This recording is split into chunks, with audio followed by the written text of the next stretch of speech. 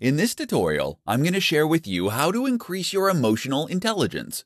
Your emotional intelligence, which is often referred to as EQ, describes your ability to recognize emotions, understand their effect, and use the information you obtain to guide your own behavior and thoughts. EQ helps you to not only better understand yourself and others, but a high EQ will also help increase your chances of achieving your goals.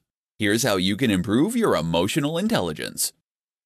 Reflect on your emotions. If you want to improve your emotional intelligence, then you need to spend some time reflecting on the use of emotions. For example, take some time to think about how you typically respond when you read an email that implies that you dropped the ball, or how you respond when you get cut off by another driver on the freeway. Being able to identify your own emotions and how you react will help you become more mindful. Ask for the perspective of others. We often don't realize that others view us differently than we see ourselves. This isn't about being right or wrong, but rather understanding how perceptions differ and the consequences that are created by those differences. Getting the perspective of others will help you see yourself more like others see you, which in turn will help you better understand others. Be observant. When you can arm yourself with this knowledge, you tend to be more observant of your current emotions.